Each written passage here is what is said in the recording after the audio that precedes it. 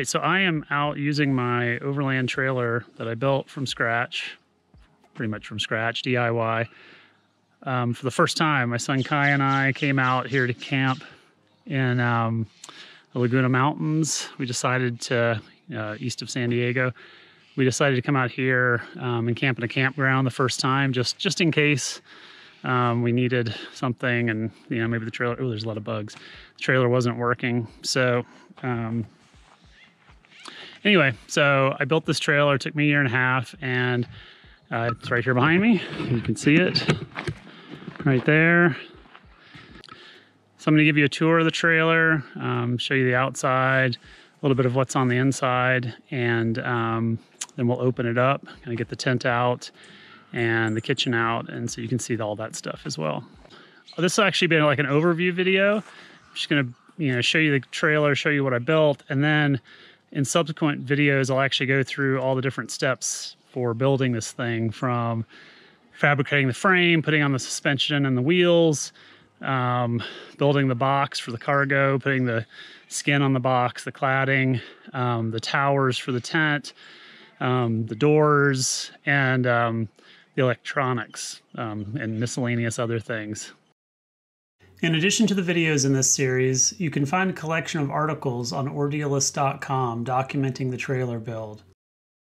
I'll also include links to the trailer parts and equipment I used to build and outfit the trailer.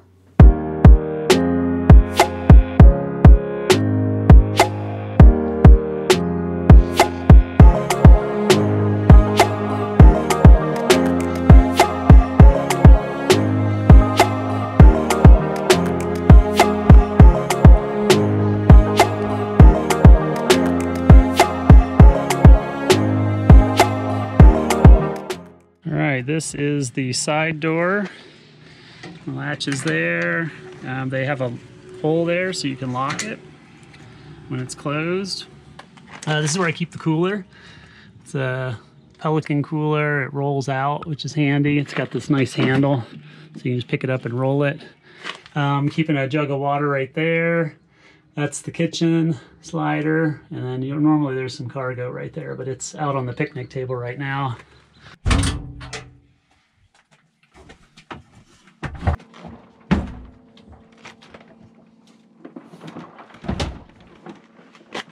This is the back door. You can see the back door, same thing. Got these latches, hold it shut.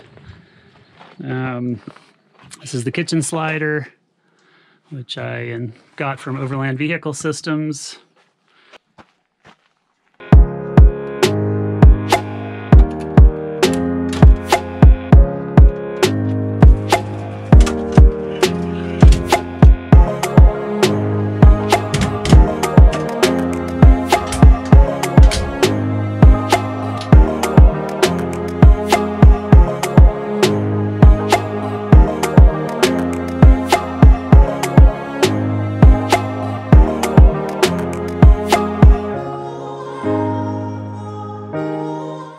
Top of the box is cladded with this diamond plate. I figured it was more durable, and I'm actually going to use this for a cargo, like carrying, surfboards, kayaks, any manner of thing could go up on top of here. And actually, these serve as nice lash down points, so I can put stuff in here and then lash it down.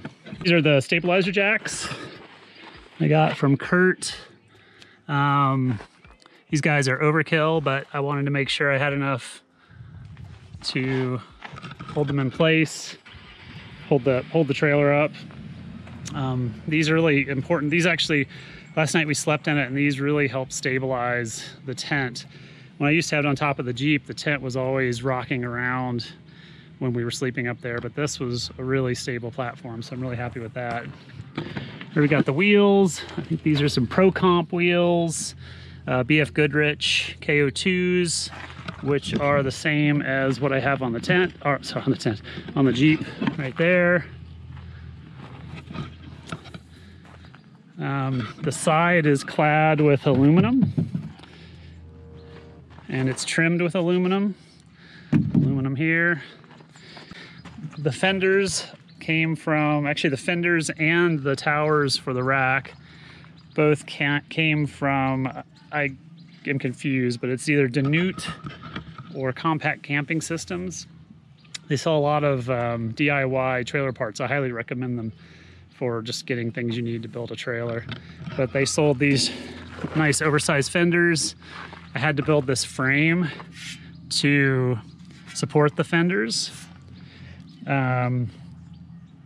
Yeah, like I said, these are the towers for the tent. There's 6 of those.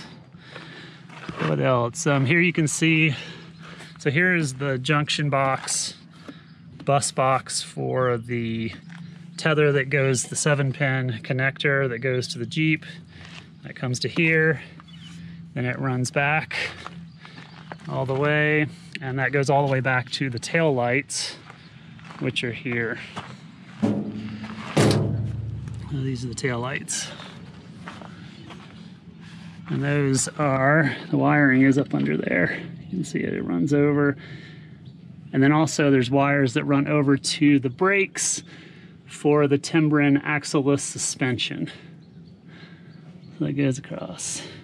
It doesn't go across. There's actually a frame member that goes across there to support, stiffen it, but it's not really an axle. So you can see the Timbrens under there. This is the rack. I actually used Super Strut for the rack. It's used for shelving, like industrial shelving, but I used that. And I built these brackets. You can see actually where it's mounted. These are this is how the tent is held on to the Super Strut. And then I used these brackets here, or I cut some Super Strut and it sticks out. And then this aluminum goes up, and then that's what holds one of the awnings. So I have 2 awnings, an awning here and here. One thing that was cool about the Super Strut is that they have these little, all sorts of extra pieces, kind of add-ons, fixtures. So on this, I was able to create this tower to hold the awning, but I was able to slip this guy in. I've got a little attachment point here and one over here. And so I can put lights, or, there's a lot of stuff I could attach to those that would, be convenient in camp as just a place to hang something up. Up front, we've got a lock and roll hitch. So it articulates in 3 different directions. And that connects to the receiver here on the Jeep, which goes into the 2-inch receiver. I guess I don't know what you call this, the adapter, but this rotates this way. And then this one rotates this way. So you get a lot of articulation. It also rotates up and down like that, because these can pivot inside of here. This is an XO stabilizer jack from ARC. These things are meant for off-road. You can see it says extreme off-road. Very durable. Nice big wheel on it. So if you need to roll it around off-road, you can. What else? I think that's probably the overview. I mean, rooftop tent obviously is up here. It's a Smitty built tent that I got used.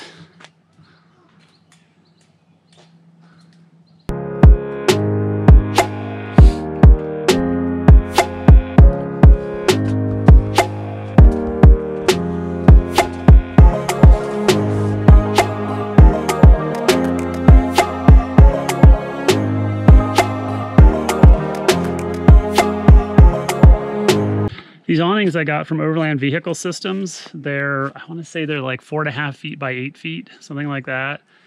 I found them on sale. They were a really good price. And, I'd love to have one of those 270 awnings that goes all the way around and kind of just comes out in one fell swoop. But they're really expensive, over $1,000. These, I got them on sale. I want to say I got both of them for like $300 on a really good sale. So they're more work. They have poles inside, and they're a little awkward to set up. And I haven't tried them yet in like a rainy day or something, or wind. So they have to be staked down with guy lines in that situation. So I'll report back on how these guys work in weather. But the main thing is, most of the time when we're camping, it's hot, or we go to the desert a lot, and even in winter during the day you get a lot of sun, and so it's important to have shade, and oftentimes there's just no shade at all, so you have to bring your shade with you. So I could bring a separate awning of some sort to set up, but this makes it a lot easier. They're just already here and I can pull them off. I don't have to pack them up each time. One reason I wanted to build the trailer was I had the rooftop tent on the top of the Jeep, and we'd go out camping. I'd want to go do like a day of off-roading, hit some trails, but I had the tent on top, so I'd have to take the tent down. And then once I took the tent down, the tent was on top of the Jeep, which made the Jeep tippy. So if I was on any kind of trail that was, where I was getting a lot of articulation, the Jeep was leaning, made me really nervous. So hassle packing up camp and having to leave and then come back and set camp back up, or at least the tent back up. Little hindrance of off-roading capability. So I decided I wanted to get a trailer of some sort. My wife and I have a son, so a teardrop trailer would have been cool, but I couldn't have built a teardrop that was off-road capable. I couldn't build it that could sleep 3 of us. So in the end, I decided to do this type of cargo trailer with a cargo box and a rooftop tent on top, because rooftop tents, the nice thing about them is they're different sizes, so you can replace your tent and thereby get a bigger you can get a 4-person tent, or you can scale down to a 2-person tent. For us, 4-person tent is nice, 3 to 4-person tent. So we have this Smittybilt, which I got, replaced a previous Tepui tent that I had that was really a 2 to 3-person, but really more of a 2-person. I believe Smittybilt markets this tent as a 3 to 4-person, but I think it's really more of a 3-person. Because 2 of us and a kid in there, I mean, it's comfortable, but I wouldn't want to go any tighter. I'd love to have like a Sprinter van or something like that, but I also want to have, I live in San Diego. There's a lot of things to do in Southern California, a lot of good off-road spots.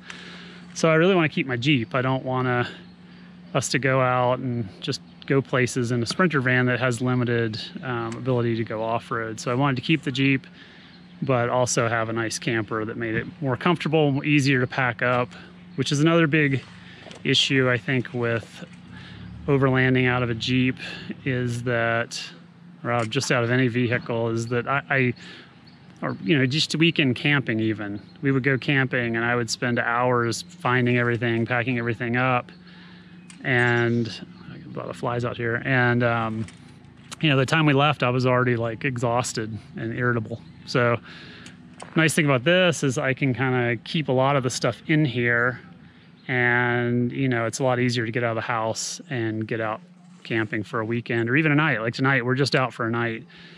It took me a while to pack up this time because it was the first time, but now I've got everything in here and it's ready to roll next time we want to go out.